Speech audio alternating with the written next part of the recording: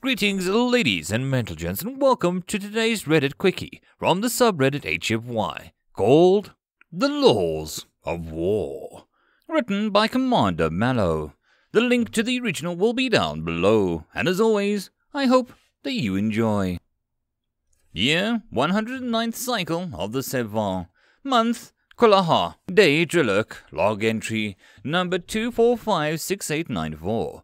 Location Alpha Centauri Prime POW Facility. Archivist Claret. Log begin. There are laws in war. At least that is what the humans taught me. In my tenure here at this facility, I have decided to recap the events which led to my confinement here, if one could call it that. Some time ago, in the 104th cycle of the Krikpul, or the Galactic Standard Year of 2645, our species, the Axel, declared war on humanity. I had been alive for 18 standard orbits at the time.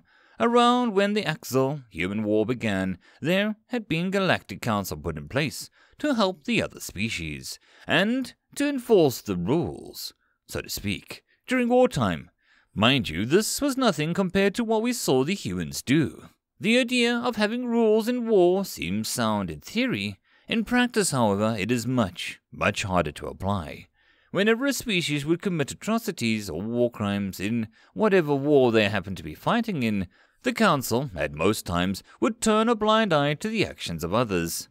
Sometimes they did this to protect vital trade. This meant that one of the warning species would have some kind of valuable material or type of good, enough to make the Council forego adding any trade embargoes or sanctions. Other times, it was fear. The fear that if any council members voted on punishing the offending species, they would face the anger of that species and risk war between them. The latter was the best describes the Axel at the time. We were a strong, powerful force in the galaxy. Not even the council would stand up to us. So, in the 103rd cycle of Unkpa, it was time for us to go on a new conquest. Some minor species known as the Quavav were expecting no resistance from the Council. We both knew the consequences for opposing the Axel. Only, that isn't what happened. The conquest of the Quavav have gone rather quickly thanks to our capital ships, which had the ability to glass entire planets into nothing but smoldering ash, as well as the toxins that our scientists had developed. When deployed in the planet's atmosphere, the toxin would spread quickly, descending on the unsuspecting planetary defenses below. Once the toxin had achieved a stranglehold on the planet's populace, our troops would land, and thanks to the Axel physiology, we were immune to our own weapon, in case another species got a hold of our toxin and attempted to use it against us. However, after the war, something different happened. As usual, the Axel leaders approached us before the Council, their heads held high in defiance, and perhaps a little pride. They thought that they already knew the outcome of this Council meeting, for they had gone through the process many times. To their credit, it almost went the way that they were expecting. But just before the Council was to adjourn, with the idea that the Axel were to have all charges dropped, a voice was heard in the chamber. A member of the Council had stood up from his seat and began to make his way down to the floor. A human. We thought that this species was nothing. They were very plain physically, no interesting extremities to speak of besides 2 arms and legs. But regardless, he stood directly ahead of the Axel leaders and spoke. There is something everyone in this room needs to hear. The Axel are nothing but dishonorable, treacherous, and appalling. They indiscriminately target civilians, kill women and children, and they target the wounded and those whose job it is to save them. They should not be let off the hook. In fact, I propose a vote, all in favor of punishment being handed down from the Council to the Axel. Raise one extremity in the air. All around the room, shock was probably the best expression one could describe the faces of everyone in the room.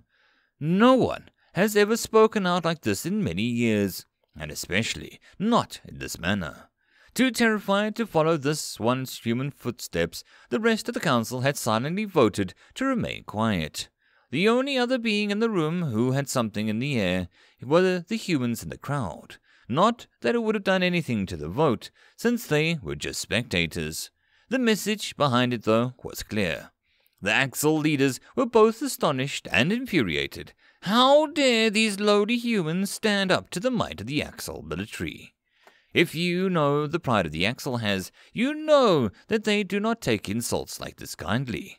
However, the leaders had a common sense, and they knew that killing the human outright in the chamber, full of different species, would not be in their favor.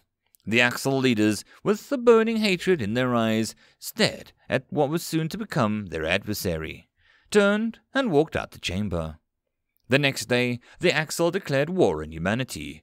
Thanks to the fact that the Axel had just come out of another war, their military had not been ordered to stand down yet, and were therefore combat ready. However, the Axel wanted to prove a point. No one speaks out against us and lives to tell about it. And so, they recruited all Axel males aged 18 cycles and above. I was one of those recruits, sent to serve aboard one of the many ships of the Axel fleet. Thanks to my skills as an apprentice archivist, my main role was to organize files, help distribute orders amongst the fleet, things like that. And therefore, I saw little combat. Until that day. The war had been going in our favor, albeit slowly. Around 16 human colonies had surrendered. A full quarter of the forces had been destroyed. Our ship had been ordered along with the 14th Battle Wing to help take over another human colony. One that was in a star system of Alpha Centauri. This time was different, however. All members of the crew were in Adon armor and weapons, including me. Of course, I had been trained for this part of battle. However, I could never get used to the feeling of landing and charging towards the enemy lines. Even those affected by the toxin, human physiology did have some traits. Even affected by the toxin, a human could still fight for some time before succumbing to the effects. And this specific trait was the reason that they did so much damage to our forces. I believe my fear about the humans was justified, and on this day, everyone of the 14th Battle Wing was going to learn what fear truly was. As we landed in what appeared to be a field, partly surrounded by a thick tree line, the feeling in the air was calm. It was to be expected. With the toxin acting on the planet, its inhabitants would most likely be succumbing to the poison, and then our forces would take over the planet and move on to the next. As soon as the last dropship had deposited the last ground troops on the surface, we heard a call from the radio from one of the scout ships. Humans have been sighted along the tree line. I repeat, humans have been sighted. The transmission was cut short. Soon every soldier was alert and scanning the tree line and looking for the humans. It didn't take very long, because as it turns out, the humans were looking for us too. The feeling that something was wrong didn't process for most. They had thought of it as just another small human resistance cell, to be easily destroyed and forgotten. Until we heard the first human head-to-toe in full battle armor, armed to the teeth, emerge from the tree line. And then another human followed suit. For the next 2 minutes, humans began emerging from all around the tree line. First, they numbered in the hundreds, then expanded to thousands. Both sides just stood there for another minute, waiting for the other to do something. I had never seen so many Axel with such a fierce determination. As the order to advance was given, it wasn't even a second before the human guns responded. We could not see the faces through the battle armor, but to the Axel soldiers of that day, they were the faces of monsters. Time became irrelevant as the battle wore on. We felt like hours later, but commanding officers gave the order to glass the tree line from orbit. Our platoon stopped and waited for a giant explosion at the tree line that would result in nothing but the burning trees and smoldering human corpses. But it never came. It was not until much later that we would find out that the humans were capable of. We learned that the humans who engaged us on the ground were but a distraction from the real plan. Human ships loaded with armored soldiers had emerged from behind the planet's moon, as approaching our ships. While some of the ships had been destroyed, those that weren't wreaked havoc amongst our ships. These armored beasts swept through every ship on the fleet, deck by deck until no soldiers remained. Then an unprecedented event in Axel history occurred. The order to stand down and surrender was given. Never before had the Axel battle group been ordered to surrender. So surely it was a cruel joke, right? But as I looked around the Axel platoon, which had once been filled with proud Axel soldiers, slowly they began to drop their weapons. As it happened, the humans advanced from the tree line. They finally reached our platoon as the last Axel soldier dropped his weapon. We were ordered to walk through the tree line in a single file, and after some time we reached a building. I had read up in human history, and there was one mention of Adolf Hitler and the concentration camps. These camps used to exterminate those of a certain religion, but to me it seemed that history had repeated itself. Only instead of humans exterminating humans, it was humans exterminating us. As we stepped inside, we were funneled into the rooms with strange-looking pads, our hands still on our heads. Then, in the blink of an eye, we found our group at some sort of facility. All around us, we stared in awe. There was a medical ward, sleeping quarters, and even an area full of places to sit. And yet here, there were strange objects that the humans called entertainment. "Welcome to Century Prime POW facility," boomed a voice, which spoke perfect Auxiliary. "You are here because you were apprehended in battle, and are now officially prisoners of war.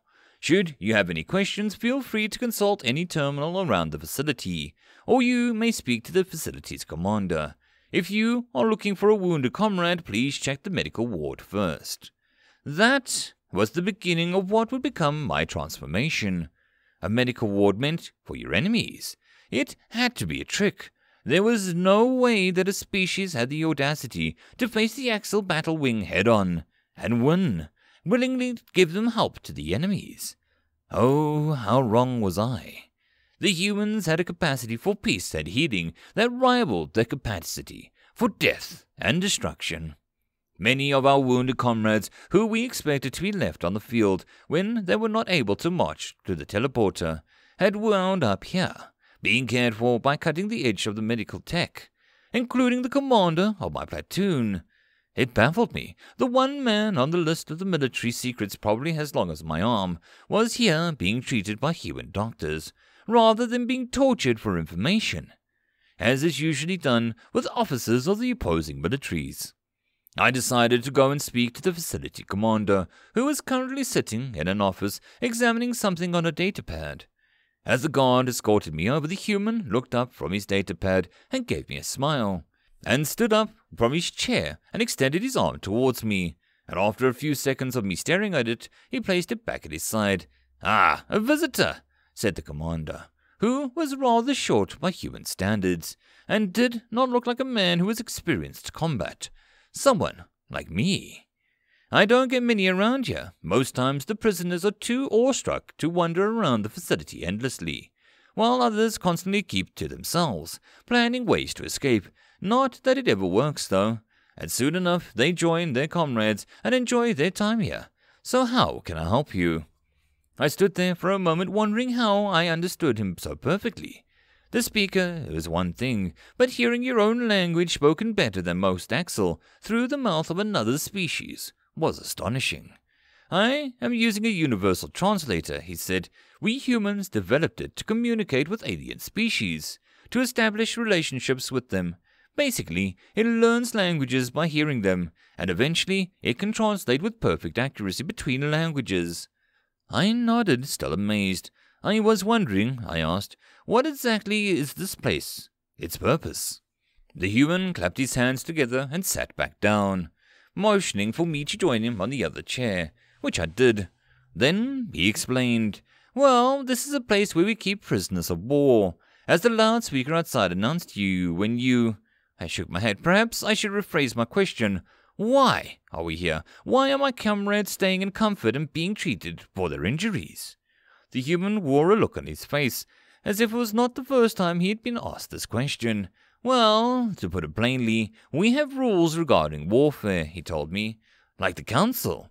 It is very rare that a species follows the Council's rules, even its own members, but they don't have rules that would require any of this. The commander did a weird half nod.